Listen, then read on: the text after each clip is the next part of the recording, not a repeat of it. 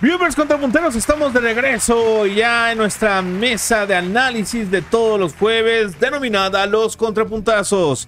Esta noche están con nosotros Paola Cebes. ¿Cómo estás, Paola?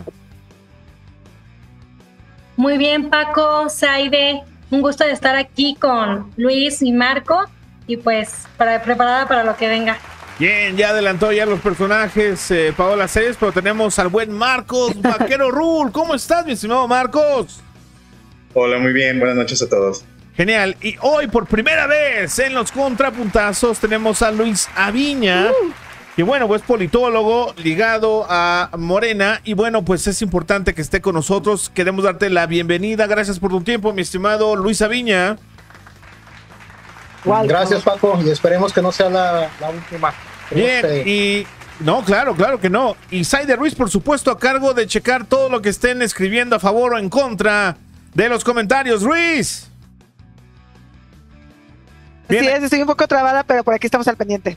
Bien, trabada de internet, bien. Ok. ¿Qué es lo que estamos analizando, poniendo sobre la mesa esta noche en los Contrapuntazos? Bueno, pues hemos visto sin lugar a dudas el arranque de las campañas o precampañas, o no lo podemos decir así. Simple y sencillamente es movimiento de políticos a nivel nacional y a nivel local que buscan un cargo. El caso de la presidencia de la República es muy conocido por todos nosotros, que es la movilización de las llamadas corcholatas y sus dos colados, pues para lograr esta coordinación de la defensa de la 4T y que obviamente tiene despliegue a nivel nacional. Y a nivel local también estamos viendo la guerra de bardas por todos lados, donde se están obviamente promocionando nombres muy en concreto. Livia Denise García Muñoz Ledo es uno de los casos. Alejandra Gutiérrez Campos, de alcaldesa de León, es otro. Y bueno, pues sobran los nombres. La pregunta aquí es: ¿qué están haciendo los árbitros electorales? Y cómo lo ven desde su perspectiva, tanto el árbitro electoral nacional, que es el INE, y el árbitro local, que es el Instituto Electoral del Estado de Guanajuato, que en mi particular punto de vista, simple y sencillamente están dejando pasar descaradamente las cosas. Comienzo contigo, mi estimado Marcos Vaquero Rule. Hola, ¿qué tal? Buenas noches a todos. Pues sí, la verdad es que nos topamos esta semana con que las precampañas arrancaron. Caray, yo creo correcto, que sería sí. muy ingenuo pensar que en Morena este proceso se trata de cualquier otra cosa. Y no por eso quiere decir que solamente va a suceder en ese partido. La verdad es que en lo local, por ejemplo, en el PAN también ya arrancaron las precampañas. La verdad es que ya estamos viendo cada vez más declaraciones de dos aspirantes en específico a la gubernatura, Alejandra Gutiérrez y de Livia García, un poco más moderada, pero la verdad es que en la jerga de política ya se le conoce como la delfín, ¿no? Que es un término que se ha acuñado en el gobierno del estado de Guanajuato panista para nombrar al preferido, al del dedazo, que el gobernador en turno panista pues designa para ser su sucesor, en este caso su sucesora. Pero también en lo nacional, una vez más, pues la oposición va a comenzar la próxima semana sus precampañas. Ellos van a comenzar... Apenas van a dar a conocer el procedimiento. Exactamente, van a dar a conocer las reglas de lo que será para ellos la selección de su candidato, que incluso ya desde la semana, la transmisión de la semana pasada, ya Marún el presidente del PRI local, nos anunciaba que en lo federal iban a ir juntos. Bueno, pues también juntos van a dar este posicionamiento en el cual van a definir las reglas de su propio juego para definir al candidato de la oposición con miras al 2024. Ahora bien, ¿cuál es el papel de la autoridad en todo esto? Ajá. Pues yo creo que la verdad es un papel bastante acotado. Si mal no recuerdo, las facultades que le otorga la ley a los institutos electorales estatales y al federal de cuidar los actos anticipados de campaña proviene de algo así por el 2007, 2008, si mal no recuerdo, y la verdad es que la realidad era otra, la verdad es que la realidad política era otra. Creo yo que el día de hoy el escenario que ha pintado el fenómeno político Morena ya no le permite, o más bien pone en una disyuntiva a la autoridad electoral.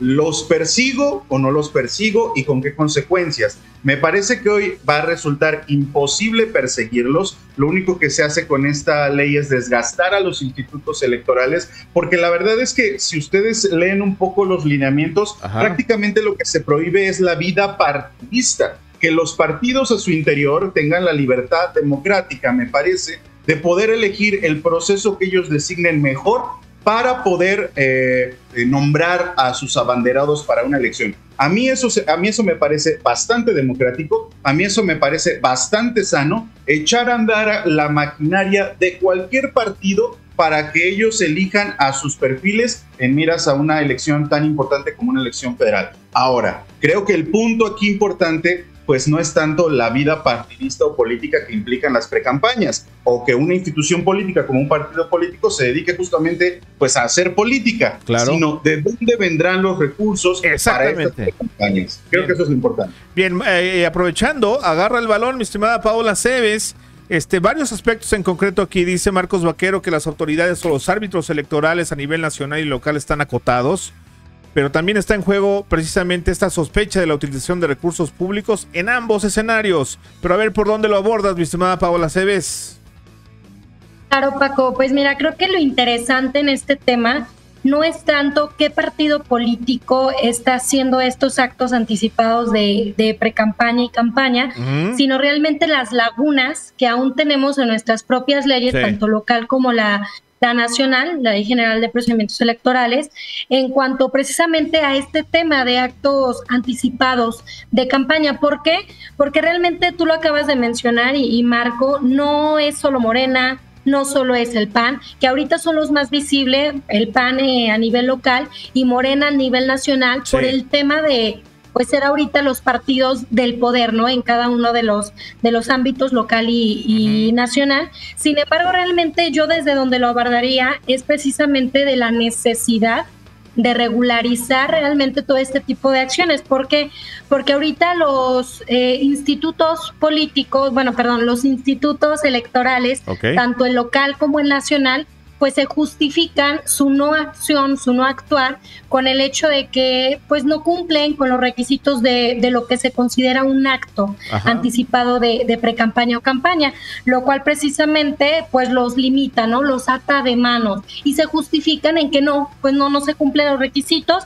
¿Por qué? Porque la misma ley, la local, por ejemplo, establece específicamente que es un llamado al voto o para poder promover a una persona a un cargo, ¿no? Entonces muchos partidos, como lo está haciendo Morena a nivel nacional y como lo está haciendo el PAN a nivel local, lo disfrazan, ¿no? Nada más le cambian el término, le cambian una palabra y pues nada más es una simulación, aunque como ya lo dijo Vaquero, pues realmente es un tema que necesitaríamos de no ver o hacernos como que no vemos para no darnos cuenta que son actos anticipados. Entonces creo que es importante tener claras las reglas, trabajar en esa parte, regularizar, pues para que no se den este tipo de actos, porque no es malo, ¿no? Lo decía Marcos, no es malo el echar a andar a estos partidos políticos que establezcan reglas para decidir, pero que no se pasen la propia ley o quieran simular para poder estar promocionándose desde mucho tiempo atrás y que deja a partidos políticos más pequeños sin posibilidad. ¿Por qué? Porque no tienen los recursos, no tienen la maquinaria, etcétera. Bien, me voy contigo, Luis Aviña, y voy a tomar la palabra clave que soltó Paola Cebes. Simulación. Estamos viendo simulación tanto en el caso de Morena como en el caso de Acción Nacional en Guanajuato. Adelante, mi estimado Luis Aviña. Gracias y saludo con mucho gusto a Paola, a Marcos y a Zaire también. Pues mira, Paco, creo que la ley electoral efectivamente no está adecuada o actualizada a la realidad del contexto político actual y no de este momento. De hecho, desde que se implementó en su momento fue llamada contrarreforma electoral, que justo fue por lo polémico que resultó la campaña cuando resultó electo Enrique Peña Nieto, y hubo todo un movimiento precisamente desde partidos de oposición para prohibir el uso, digamos, ilimitado o el uso desmedido, mejor dicho, de recursos públicos, y se metieron muchos candados que en su momento el legislativo o los legisladores, yo creo que lo hicieron más desde, pues sí, desde la emoción, que desde algo razonal, porque racional. Los aquí presentes inclusive ya también les tocó la experiencia de ser candidatos y sabrán que inclusive ya en las épocas formales de precampaña y campaña, pues es un tema la fiscalización, es un tema y es una bronca también hasta para los órganos electorales, el tener que estarte al revés cuando eres un candidato con posibilidades de ganar. Al contrario, te estás cuidando de lo que te puedan fiscalizar. Eso obviamente no aplica para el PAN en lo local, porque el órgano electoral es de ellos. Y en este punto sí me quisiera yo también detener. A ver. Porque hubo, y fue muy comentado, el llamado Plan B, o el proyecto de reforma electoral que presentó Morena, que hoy le dieron palo en definitiva, perdón, desde la Suprema Corte de Justicia de la Nación, por cierto, Aviña. Sí, y que recordarán que uno de los temas que traía esta reforma era el tema de cómo se eligen los consejeros. Los consejeros actualmente, tanto en lo nacional como en lo local, pues son cuotas que generalmente se reparten dependiendo la fuerza política que tengan los partidos. Había y fueron pues muy triste al final del periodo del consejero presidente saliente del INE. Fue muy triste cómo llegó a tal punto esta protagonismo o exceso de protagonismo que tuvo en su afán justamente de servir más como un actor político que como un árbitro. Y entonces esa propuesta que no autorizaron los partidos de la oposición en lo federal tenía que ver con elegir por un método diferente, por voto directo, inclusive se llegó a hablar a los consejeros, y esto era pues ciudadanizar de algún modo o darles mayor legitimidad, hacerlos más independientes del poder político, porque eso no pasa en Guanajuato. En Guanajuato no importa lo que hagan, ya no digo de actos anticipados de precampaña, de desvío de recursos públicos. Wow. Ale Gutiérrez tapiza el municipio de León con una persona que parece su clon, ya en el colmo del descaro, ya ni siquiera le basta la imagen, sino que también ahora usa recursos públicos para poner tal cual su nombre allí, disfrazado de Dale, pero es Ale, y curiosamente son las mismas bardas con las que está tapizando el municipio. ¿Por qué? Porque saben que no va a haber castigo del órgano electoral. Están prácticamente los consejeros en lo local entregados al partido en el poder. Oye, pero a ver, también hay descaro por parte del otro lado.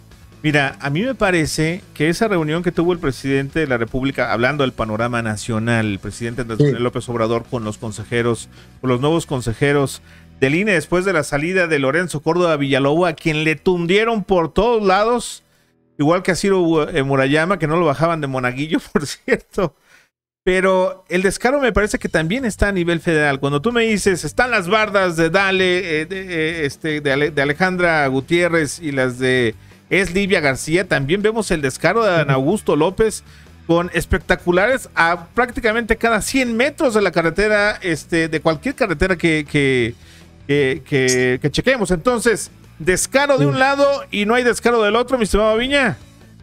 Yo diría que con sus muy claras y marcadas diferencias, Paco, porque por un lado estamos hablando del uso de recursos públicos en lo local, tanto en el municipio como, bueno, no vayamos más allá, lo de Livia es la misma fórmula que han utilizado en el PAN los últimos 3 sexenios, mandar al Delfín a la Secretaría de Desarrollo Social y Humano, inventarse un programa, además muy chafa, por cierto, el que sacaron del apoyo a mujeres, muy acotado, y diferencias en lo que te mencionaba, Paco, porque a nivel federal, si bien es un proceso inédito, y es importante señalar que los partidos opositores a Morena en lo federal no quisieron reformar la ley electoral, es decir, ellos quisieron por bandera llegar a este proceso electoral con las mismas reglas del juego de las que ellos hicieron uso a su favor en elecciones anteriores. Ahí estaba la mesa puesta, pero ellos por bandera dijeron que no. Ahora, a pesar de eso,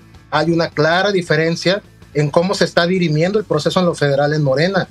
Ya se pusieron reglas, y sin ser obligados por la ley electoral, pero sí de una manera ética, se separaron de los cargos, los aspirantes. Se está buscando la manera, obviamente, de que haya el uso de recursos públicos que sean entregados por el partido, lo están definiendo, pero al ser un proceso inédito y ser la misma ley electoral que no quisieron reformar los otros, pues se tienen que adecuar, ¿no? Pero sí, yo sí veo muy claras las diferencias entre lo que están haciendo unos y otros. Marcos Vaquero, Aviña ve diferencias, ¿tú las ves?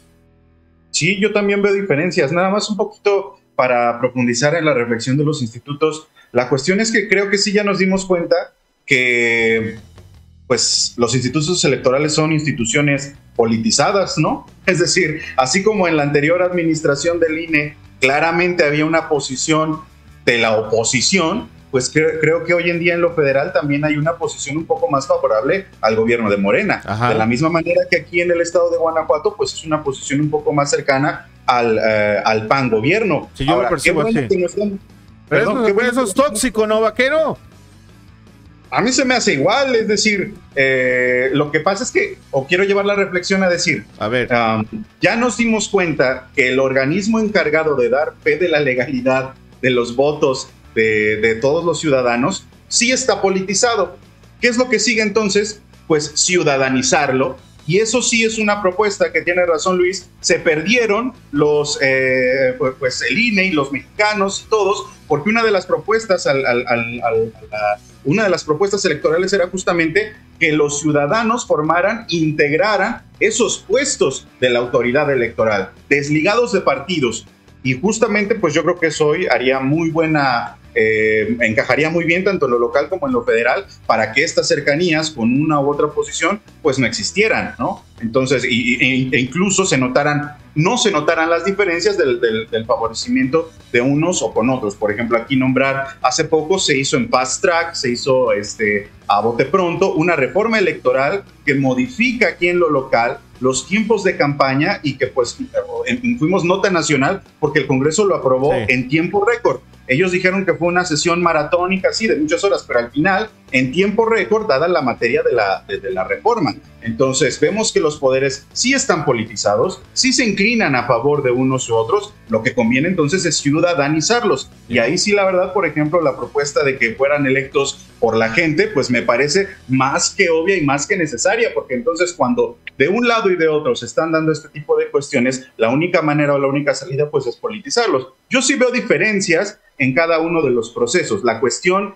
es que pues una vez más López Obrador madrugó a la oposición, sinceramente, y los hizo, e incluso madrugó seguramente a sus propios funcionarios. Me renuncian más de un año antes, se transparentan sus intenciones, porque incluso Morena para el estado de Guanajuato va a tener que renunciar muy pronto. O sea, Sheffield y todos los que quieran acceder a un cargo de elección popular aquí en Guanajuato van a tener que renunciar muy pronto. Ya lo adelantó.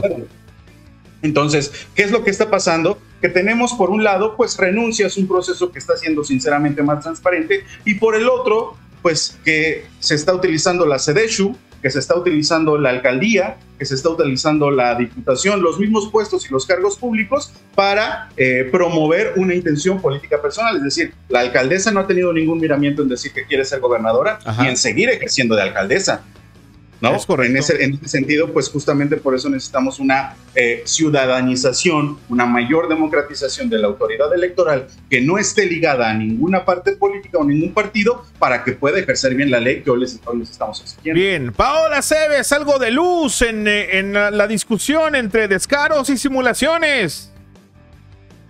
Precisamente yo sí coincido con mis compañeros en cuanto a la necesidad precisamente de retroceder, ¿no? Y mirar a esos objetivos que se tenían con estos institutos electorales, la lucha por un INE autónomo realmente. Ahorita está politizado completamente, tanto el INE como el IE. Creo que lamentablemente todavía se tienen tintes con el partido en el poder. Y en cuanto al otro tema de si Morena, si el PAN están haciendo lo mismo, si veo diferencias, veo diferencias en cuanto a la forma pero el fondo es el mismo. Creo que ambos partidos políticos están utilizando, pues cada uno con diferente forma, diferentes estrategias, pero el fondo es el mismo, ¿no? El ahí quererse chamaquear a la oposición o querer hacer una simulación. Tan es así que, bueno, ahorita, por ejemplo, hablando de Morena, pues ya se separaron del cargo un año antes, sí, puede ser más transparente, ya se puede decir que un poco más claro el tema de los recursos. Sin embargo, creo que ahorita Morena está en un punto a nivel nacional en el que se puede dar ese lujo precisamente de decir, a ver, candidatos, desde un año antes se separan para que no digan que estamos utilizando recursos públicos, pero es algo que lo hemos visto desde las elecciones pasadas. Ya Morena es una campaña desde nivel federal. No se necesita realmente el que el propio candidato se haga promoción, sino que el mismo partido, la maquinaria del gobierno federal o de los gobiernos a nivel de cada una de las entidades, pues está haciendo por sí mismo. Entonces, pues sí, yo veo diferencias en cuanto a la forma, pero el fondo para mí es el mismo. Bien, mi estimado Luis Aviña, en el tema de Morena, obviamente Paola Cebes tiene mucha razón. Digamos que la caballada está gorda, como se dice en el argot político. Pero centrémonos en la parte estatal. ¿Qué es lo que le preocupa a los morenistas en estos momentos en cuanto a cómo se están moviendo las cosas en la contienda interna en Acción Nacional? Adelante, mi estimado Aviña. Bueno, Paco, si me permites, quisiera retomar algo de lo que mencionaba Marcos, porque es muy importante. Sí. La reforma tan alevosa que hizo el PAN, se tocaron 88 artículos de la ley electoral estatal y lo hicieron en menos de una semana, Paco. Eso es inédito, es absurdo. Hay muchísimos otros temas más urgentes y más importantes. Yo te diría, inclusive, retomando la reforma electoral a nivel nacional, que quizá no era el momento porque se acercaba un proceso electoral federal, pero aún así eso fue con mucho tiempo antes. Sí. Aquí al cuarto para las 12, te lo voy a decir, yo la calificaría esa ley, la llamaría la ley Libia, porque es un trajecito a la medida de lo que necesita el PAN en este momento. Ellos traen su pleito interno, ya eligió el gobernador, que es un grupo, y el otro grupo, digamos, disidente de los exgobernadores, encabezados principalmente por el anterior, y el grupo del gobernador dijo, la buena es Libia. Y ya hicieron su evento, su macroevento de destape, con acarreo incluido. Era un evento electoral, un evento político, no tiene nada que ver con las funciones de gobierno. Cuando anunciaron ahí en la Expo Bicentenario, la presentaron en sociedad a su candidata, y no conformes con eso, y no conformes con hacer un programa electorero, que retomo de las tarjetas, que es donde insisto que hay diferencia. Los programas sociales de Morena son universales, inclusive elevados hasta derechos constitucionales, algunos. Y eso te permite, nosotros, Paola, Marcos, que estamos en esto, pues sabemos perfectamente que cuando no tienes un programa social de manera universal, la discrecionalidad lo que te permite es justamente coaccionar las voluntades de las personas. Y sabemos, porque así lo hacen, que entonces llega el diputado del distrito del PAN, o entonces llegan los promotores de desarrollo social y dicen a la señora, oiga, si no viene al evento, no le vamos a dar su tarjeta, si no vota por mi partido, le vamos a quitar el apoyo. Y eso es la gran diferencia, Paco, de lo que se está viendo a nivel federal, porque al ser universal, pues no hay ningún tema. Inclusive al ser un derecho constitucional, no se le puede quitar a la gente. Y eso, aunque en el PAN sigan tratando de hacer ver como que los programas sociales de Morena son lo mismo que los que están haciendo con la tarjeta, no es igual, y la gente se da cuenta. Pues eso es un primer punto del cual partir. Esta ley que te mencionaba, la ley Libia, es un traje a la medida. ¿Por qué? Porque Libia tiene muy poco conocimiento a nivel estatal. Y si va a una contienda interna contra la que es alcaldesa de León, el conocimiento de la rival o de la contrincante es mayor. No les daba el tiempo, Paco. No les daba el tiempo para lo que dijo el dedito del gobernador se cumpliera. Por eso le tenían que modificar la ley y darle o modificar el periodo de precampaña. Ahora es a partir de noviembre. Anteriormente la ley decía que cualquier acto fuera de los tiempos de campaña podía ser tomado como un acto de precampaña. Y ya le pusieron a toda la cancha para hacer lo que gusten y manden, y por eso se descararon. Y ya la ves visitando el distrito tal con su diputado y en evento panista. Ya ni siquiera tienen que ir taparle el ojo al macho. Están descarados. Entonces eso es una gran diferencia que evidentemente sabemos penosamente que nadie los va a castigar porque el instituto electoral es de ellos. Ok, bien. ¿Qué queda entonces para los partidos políticos unos y otros? ¿Es entrar al tema de la presentación de denuncias? ¿Habría eco ahí, mi estimado Marcos Vaquero? ¿Te parece eso una solución o algo que pueda de alguna manera poner un hasta aquí de alguna manera a las simulaciones? No, yo la verdad no creo que ese sea el camino que quiera seguir nadie. Independientemente de si es el camino que deben seguir, no creo que sea el camino que quieran tomar. Sí, sinceramente, porque en lo federal yo creo que no le conviene a... Como la verdad es que sí, Paula tiene razón, Morena se puede dar el lujo de hacer lo que quiera, con el poder que tiene y el arrastre que tiene. Y con la nueva configuración del INE. Exactamente, sería muy tonto si lo desaprovechan. Pero menos la oposición.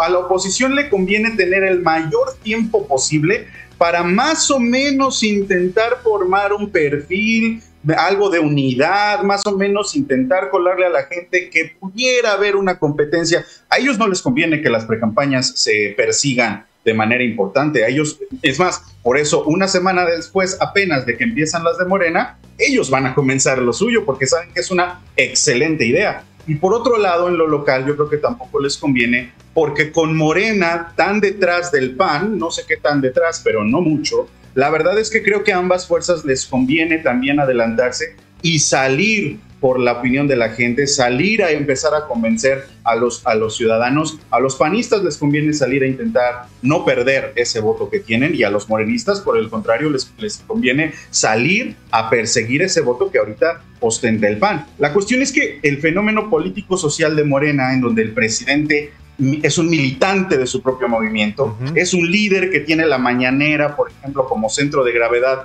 tanto del gobierno como de la oposición, porque todos hablan en torno a lo que hace él en la mañana, y además con las elecciones desalineadas y de un partido que se cuelga de él para absolutamente todo, eso es normal sentir que todos están continuamente en campaña, porque sí, hay elecciones todo el tiempo. El año pasado hubo elecciones en Aguascalientes, este año hubo elecciones en otros 2 estados, el que viene va a haber elecciones de manera federal. Entonces, la cuestión es que pues yo creo que eso es positivo. O sea, la sociedad se politiza, le da tiempo de enterarse, de notar las diferencias. Es más, en el ideal, eso sería lo que todos quisiéramos. Fuerzas con el mismo objetivo, por el mismo camino, pero con diferente visión, y para eso la gente necesita tiempo. Yo creo que no es un camino el de la denuncia o el de parar las precampañas el que nadie quiera seguir. Yo creo que no le conviene mucho. Bien, Paola Cebes, como ciudadanos estamos en medio, estamos siendo sándwich de alguna manera de un proceso adelantado por este genio político, hay que decirlo de esta manera, Andrés Manuel López Obrador, porque él prácticamente ha diseñado el proceso electoral en el país, no solamente a nivel nacional, también ha forzado precisamente los procesos en los estados e incluso ha marcado tendencia con el tema del hashtag. No sé si es parte del equipo de Claudia Sheinbaum, pero bueno, ha sido adoptado por incluso panistas. Entonces, vaya, a lo que voy es, el ciudadano está siendo sándwich de 2 fuerzas de un proceso adelantado. Cómo de alguna manera hacer que esta participación ciudadana pues se encuentre los canales necesarios para expresarse y para que pueda sacar provecho de esto que para mí en lo personal me parecen actos anticipados de campaña abiertamente y un proceso electoral anticipado. Adelante, Paola. Gracias, Paco. Pues efectivamente creo que se debe de tomar el camino de una regularización que sea piso parejo para todos, Creo que no, lo dijo Marcos, ¿no? Creo que ya a estas alturas no podemos enfocarnos en si es bueno o es malo. Creo que es mejor que todas las fuerzas políticas, y en este caso tengan las mismas oportunidades, el piso parejo para hacer pues una de mayor conocimiento su propuesta a la ciudadanía. Lo que sí considero es que se debe de regularizar, que sean reglas claras para todos por igual y que no se estén atropellando la ley cada que un partido político está arriba y le conviene una cosa y mejor tomo esto y otra cosa no. Me parece que eso es lo que está pasando, no sé si Aviña lo comparta, pero me parece que esto está pasando. Tenemos una ley electoral que marca exactamente cuándo deben iniciar las precampañas y cuándo deben iniciar las campañas. En estos momentos estamos lejos de eso. ¿Sabes cuál es el problema, Paco? Que, por ejemplo, casualmente todas las reformas políticas electorales que se hacen en los congresos es justo antes de iniciar todos estos procesos. ¿Por qué? Porque se quiere acomodar los procesos electorales a como a cada partido político le convenga. Entonces eso genera una incertidumbre. No genera una certeza para el ciudadano de lo que realmente es un proceso electoral. Lo decía Marco, bueno, es un punto respetable, ¿no? De un punto de vista respetable. A lo mejor es bueno para que la ciudadanía conozca con tiempo atrás, le permita analizar.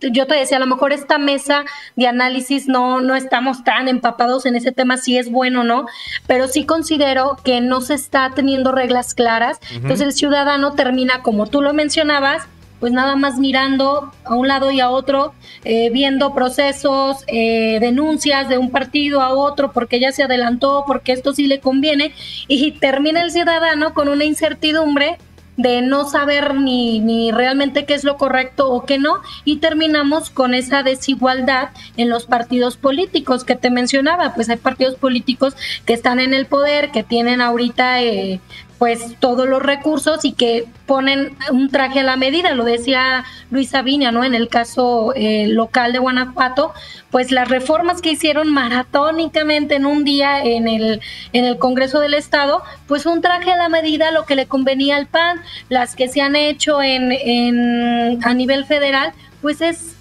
a beneficio de Morena. Entonces realmente el ciudadano creo que es el más afectado al no tener una certeza o reglas claras, ¿no? Entonces creo que sí es importante que todas esas reformas se hagan con tiempo, que participe más activamente la ciudadanía, y para que cuando inicien los procesos electorales pues se tenga ya una claridad más, ¿no? Y vemos cada 3 años, cada que se vienen procesos electorales es lo mismo.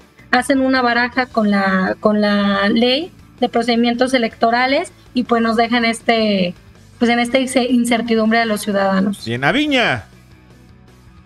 Bueno, Paco, yo retomaría de todo lo que hemos platicado esta noche. Un primer punto para mí a destacar es que entonces el INE sí se toca, porque todo este embrollo viene de cómo está la ley electoral actualmente. A ver, no nos hagamos, Paco, nada más con que no pidas el voto, entonces no es acto de precampaña. Con que no digas claramente, yo voy a ser una propuesta, pues, presidente, gobernador, etcétera, o no des propuestas de campaña, entonces no estás pidiendo el voto. Hay que reformarlo, Paco, hay que entrarle sin miedo. Aquí ya han tocado algunos puntos. Uno es homologar los calendarios electorales. Es una vacilada que cada año haya elecciones en todo el país. Es correcto. Es una gastadera de dinero.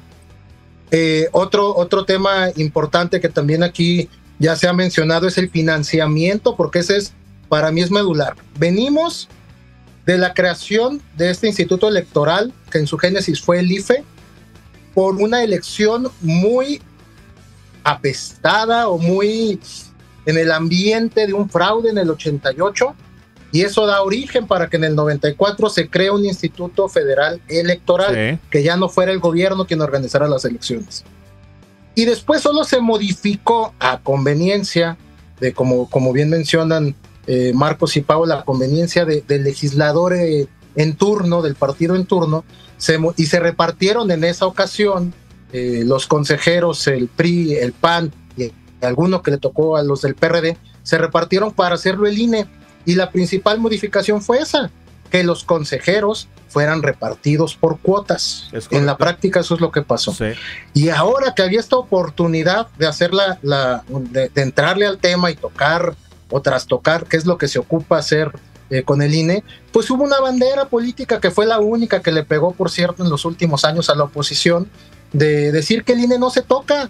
Y con ese mantra lo único que hicieron fue aventar o patear el bote y llegar hasta el momento actual con las mismas reglas del juego, que evidentemente pues todos, sean en lo federal, en lo local, ya no digo Morena, ya no digo el PAN, hay otros estados en los que gobierna, acabamos de pasar elecciones donde el PRI era gobierno, cada quien la usó a su favor y teniendo en lo local a los consejeros a su favor, pues hay que entrarle al tema. El INE se toca y se va a tocar después de esta elección federal, se tiene que entrar forzosamente al tema. Del financiamiento a mí me gustaría nada más esbozar una idea. ¿Por qué le tenemos miedo a que el financiamiento sea privado? ¿Por qué tiene que ser público? En el 94 tenía sentido, porque teníamos entonces el miedo de que de que los intereses, ¿no?, entraran en juego, pero también no nos hagamos Paco Picón, sabemos que hay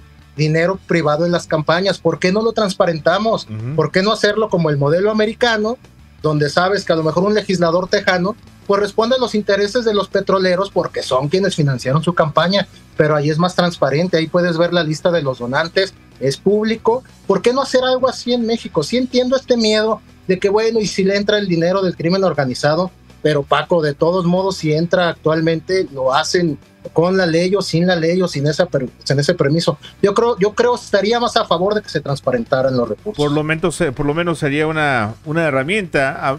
Seguramente encontrarían la forma de darle la vuelta, como lo hacen con la ley electoral, tanto la nacional como la local, porque en efecto le faltan dientes, y cuando una iniciativa de alguna manera no tiene esas agarraderas, es muy fácil que den la vuelta, y me parece que eso es lo que está ocurriendo. Antes de conclusiones, compañera Saide Ruiz, ¿cómo están las redes sociales? Oli, bueno, ahí está mejor para evitar trabarme. Oye, muchos comentarios por acá. Por ejemplo, por acá nos comentan un momento. Nos está viendo la licenciada Bárbara Botello, dice, pero no que los panistas eran diferentes y honestos, sí actuaban con legalidad, cuestiona. Por acá, el que trae mucha porra, fíjate que es Luis Aviña en su primera aparición. Sí, Aviña, ¿por qué traes porra? ¿Te estás buscando algún cargo público o algo así? No, para nada, Paco, para nada. Nada más son buenos amigos. Okay. Ahí están ahí vertiéndose en sus comentarios también. Paola Cebes le mandan saludos. Por acá Fito Comián dice que está de acuerdo con Luis Aviña. Siguen abusando de Guanajuato de una manera muy descarada. Emanuel Delgado nos comenta: el uso faccioso de los recursos del Estado en Guanajuato es más que evidente, y con el órgano electoral entregado completamente al PAN. En lo nacional, bueno, se rasgan las vestiduras por el plan B, pero en Guanajuato tienen cooptadas todas las instituciones. Es parte de los comentarios que se pueden leer en redes sociales, Picón. Bien, Paola Cebes, déjame checar tu audio, platícanos un poquito. Parece ser, ¿nos estás escuchando, Pao? Paola Cebes. No, parece ser que hay un problemita ahí con el tema el audio. Por lo pronto vamos a conclusiones. Voy a empezar contigo, mi estimado Marcos Vaquero. ¿Qué tema tan delicado? Un tema muy, muy importante, sin lugar a dudas, que bueno, va a darnos diferentes aristas conforme vaya avanzando este tema. Adelante, en conclusiones, mi estimado Marcos Vaquero. Sí, definitivamente yo creo que el punto que no hay que perder de vista justamente es el del financiamiento. El uso de recursos públicos, completamente de acuerdo, sí. Eso se presta mucho incluso al análisis y hasta a la propuesta, ¿no? Ahorita ya Luis nos hacía una propuesta de cómo financiar las precampañas o incluso las campañas. Creo que por ahí es un muy buen tema que podemos reflexionar, pero creo que también va a ser muy interesante el tema ya mismo de las precampañas. Como un lado y otro, la verdad no nos hagamos, hay dos opciones para el 2024, Morena y el Va por México. Cómo uno y otro están configurando sus propios procesos, cómo uno y otro los están integrando, y bueno, pues en este caso que apenas hemos visto el de Morena, la posibilidad, por ejemplo, de tener a muchos de los más importantes funcionarios funcionarios compitiendo por un cargo. Eso a mí se me hace de destacar, no es cosa menor. Estamos hablando del secretario de Gobernación, de la jefa de gobierno de la Ciudad de México, del jefe de la bancada mayoritaria del Senado y pues aunque pudiera sonar en el papel un poco menor, un diputado federal, la verdad es que Noroña ha sido el más acérrimo crítico de la derecha desde la izquierda desde hace muchos años. A mí me parece que... Desde la izquierda radical, mi estimado Javier Fernández Noroña. Pues sí, la verdad es que lo ha dicho toda esta semana, es el más de izquierda. Y sinceramente, pues yo creo que cuando siembras algo, lo que tienes que hacer es que esperar que esa semilla pues eche raíz. Por lo tanto, necesitamos alguien que piense y haga mucho más profundo todavía, ¿no? ¿Te refieres a Manuel Velasco, por ejemplo? ¿Estás hablando de él o no? No, para nada, me refiero al radical de Noroña. La verdad es que hasta se me olvidó el Velasco. No, él está ahí. Vamos a ver el primer secretario de Estado Verde, vas a ver. Sí, pero es otra cosa, también, mi estimado Aviña, que también es totalmente toda una simulación. O sea, todo el mundo sabemos que Claudia Sheinbaum es la ungida por parte del presidente de la República y que tendrá que distribuirse el Senado de la República, la coordinación de la Cámara de Diputados, un cargo dentro del gobierno de Claudia Sheinbaum, pues para quienes estuvieron corcholateando. Pero bueno, te quité un poco de tiempo. ¿Permites? Sí, contrapuntear, adelante. ¿No estás de acuerdo con mi punto de vista, mi estimado Aviña? Por relaciones personales.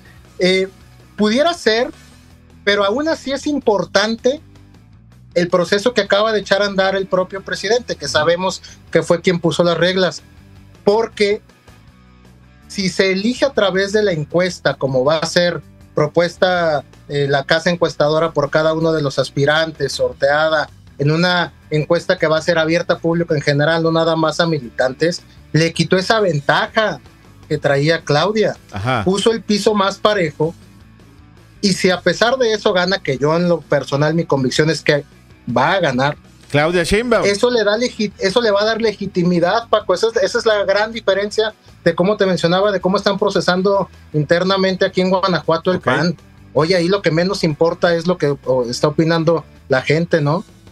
Bien, ahí lo tienen. Perdón, Vaquero, te quitamos algo de tu conclusión, algo de tiempo. Sí, no, nada más. Y pues a veces, por un lado Morena, pero por el otro lado creo que también desde el análisis es apasionante. ¿Cómo le van a hacer los del PAN, los del PRI y los del PRD para más o menos intentar cuadrar sus intereses, justo como tú lo acabas de decir de Morena, Paco, que ya sabemos que los suspirantes se van a tener que acomodar entre ellos, eventualmente salga el candidato a la presidencia? ¿Cómo le van a hacer también los de la oposición cuando ya se dieron cuenta que, por ejemplo, el PRI y el PAN, ya entre ellos se van dando cuenta que no les sirve mucho esta alianza, ¿no? Con MC casi también peleado con ellos, con el PRD que está pues, dando de a muertito. O sea, todo ese proceso también va a ser apasionante de observar, apasionante de analizar, y que pues la verdad nos va a dar para muchos más contrapuntazos. Es correcto. Paula Cebe, ¿ya se te restableció tu audio? Déjame escucharte. Sí, creo que ya. No Genial. sé si me escuchan. ¿Sí? Estamos en conclusiones. Adelante. Sí, pues realmente, Paco, creo que es importante que cada uno de los partidos políticos, bueno, a nivel nacional, lo decía Marcos, la oposición, pues empiece a ciudadanizarse. Creo que estamos en un punto en el que todos los partidos políticos, sin excepción alguna, se han ensimismado y han creído que lo pueden todo. Creo que tenemos que regresar a esos momentos en los que la ciudadanía, los ciudadanos ponían la agenda política, y lo hablo precisamente por el partido del PRD, que es un partido que realmente tiene historia, que todas las causas por las que luchó, pues realmente tienen ahora frutos. El INE es uno de ellos. El PRD ha puesto los muertos en muchas de las causas que ahora tienen como resultado instituciones realmente fortalecidas. Entonces creo que eso es lo que ha pasado, ¿no? En los partidos políticos. Es inclusive una reflexión que hago para el mismo partido al cual pertenezco, que creo que tiene que regresar a ese punto de la ciudadanía, poner al ciudadano en el centro de toda la vida pública, de la política, porque si seguimos así, pues creo que va a pasar lo que pasó en las elecciones del 2018, por un hartazgo de esos partidos políticos populares, pues es que gana que gana Morena, y en el caso del estado de Guanajuato, pues igual, ¿no? El PAN con tantos años gobernando, creo que ya la gente también ya está harta de esa cúpula, ¿no? De unos cuantos. Creo que los ciudadanos tenemos que tomar de nueva cuenta las riendas y tomar todos estos temas, ¿no? El involucrarnos más en cada una de las acciones que se están tomando, interesarnos más, que no sean los mismos que están involucrados en los temas políticos, sino la gente, ¿no? El poderles ofertar como, ya ni siquiera como institutos políticos, sino los propios institutos electorales, pues, no sé, renovarse y tener una estrategia mucho más ciudadana y más cercana para que la ciudadanía pues despierte, ¿no? Y no se deje llevar precisamente por lo que cada uno de los partidos en el poder pues quiere hacer o deshacer dentro del Estado o a nivel nacional. Es correcto, mi estimado Aviña, te toca cerrar los contrapuntazos de este jueves. Gracias, Paco. Pues me gustaría aprovecharlo para seguir retomando algunos otros puntos que me parecen que son necesarios reformar la ley electoral, sobre todo de lo que, insisto, fue esta contrarreforma de la creación del INE, cuando pasó de ser IFE a INE. Uno bien importante es este candado que pusieron los partidos políticos en el sentido de, para formar un partido político nuevo, subieron el umbral. Ese es un tema que habría que revisar, sí, ¿no? La conveniencia de modificarlo, no. Las candidaturas independientes es una vacilada el decir que existen, es imposible. Cualquiera que ha estado en la arena con política, la recopilación de las firmas, eso es imposible. Es imposible ir por las firmas en el tiempo que te lo ponen, sin recursos, porque allí sí no se te otorgan recursos públicos para conseguir las firmas. Es otro tema que hay que analizar, hay que dejar más entradas, porque ojo con algo, quitando a Morena, me parece que es el único que saldría del espectro político de un sistema de partidos que ya está caduco, que ya cada vez representa a menos gente, que ya cada vez entusiasma a menos movimientos sociales. Insisto, quitando a Morena, porque hubo la visión de este gran líder que tenemos actualmente en la presidencia de la República, justo de separarse de esta dinámica de los partidos políticos, cuando vio la podredumbre en la que se estaba convirtiendo la organización que lo promovía en aquel entonces, y forma un propio movimiento que ahora tiene esta fuerza, justo porque pues tampoco hay que ser genios, es la válvula de escape de esa olla de presión que ya era pues para la gente, la ciudadanía, de ver cómo las mismas cúpulas nada más cambiaban el membrete, pero seguía siendo manipulado por los mismos, ¿no? Entonces habría que buscar ahora la entrada de nuevos actores, yo veo nuevos partidos, inclusive, Paco, debe haber nuevos partidos. Yo veo la refundación de algunos, ya hay unos que no dan a lo mejor ni para la refundación, pero habría que ver la manera de darle orden a todo eso, y creo que va a ser una demanda cada vez más sentida ya en el próximo sexenio, y que habrá que entrarle en el primer tramo del próximo sexenio ese tema. Bien, yo solamente pondría sobre la mesa el hecho de que vamos a ver cosas inéditas. Quizá muchas cosas ya las vimos con anterioridad, pero vamos a ver cosas inéditas porque hay un animal político que está moviendo concretamente la rueda de todo este proceso, es Andrés Manuel López Obrador. Sobre ello van a girar muchas cosas. Me preocupa el uso de los recursos públicos porque podrían estar atendiendo necesidades importantísimas de la ciudadanía. Me preocupa que los institutos electorales a nivel nacional y local no tengan, pues obviamente, las mandíbulas para poder morder y asegurar y pelear con todo lo que se tiene en los recursos públicos. Y bueno, quizá que todo lo que podamos aprender con relación a este proceso electoral que se viene y que se avecina, que va a ser muy importante, pues nos dé para que dentro del Congreso Federal y el Congreso local se plantee una reforma electoral a fondo, consensuada, de alguna manera que se tomen los tiempos necesarios para hacer una muy buena reforma. Ojalá que tengamos tiempo y por supuesto la voluntad política para poder realizar esto y evitar precisamente los abusos electorales que ya nos han tenido acostumbrados desafortunadamente y que me parece que vamos a seguir viendo. Muchísimas gracias por sus tiempos y bueno, los esperaremos en alguna otra emisión de los Contrapuntazos. Muchísimas gracias, mi estimada Paola Cebes. Se te fue el audio, Pao. Muchas gracias a ti, Paco, Zaide, y un gusto compartir la mesa con Marcos y con Luis. Genial, gracias. Mi estimado Marcos Vaquero, muchísimas gracias por tomarte el tiempo de platicar con nosotros. Al contrario, gracias a ustedes por invitarme. Bonita noche. Mi estimado Luis Aviña, muchísimas gracias. Genial que hayas estado con nosotros, Master. Gracias por la invitación, Paco, Zaide, Marcos, Paula, buenas noches. Zaide Ruiz, tenemos que despedirnos. Ahora sí, yo creo que ya estoy al 100 y nos despedimos. Mañana tienen una cita con nosotros en punto de las 8 de la noche aquí en el Noti Contrapuntero. Que tengan un excelente jueves. Cuídense, nos vemos y escuchamos mañana. Hasta luego.